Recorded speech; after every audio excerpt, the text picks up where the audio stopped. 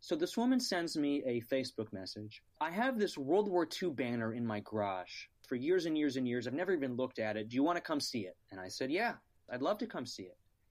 And we unroll it, and our jaws just drop. It's a 9-foot long banner. It's silk.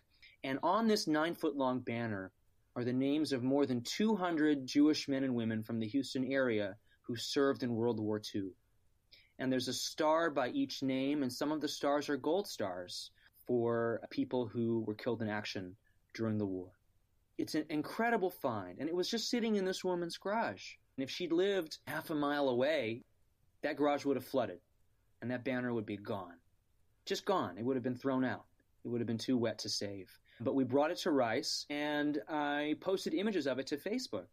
And people commented, that's my uncle, that's my father, that's my cousin. And so people are discovering their family history in this incredible artifact that languished forever in a garage because nobody knew about it and there was no logical home for it. But now there is, and I'm anxious to see what more treasures we'll find as we continue this work.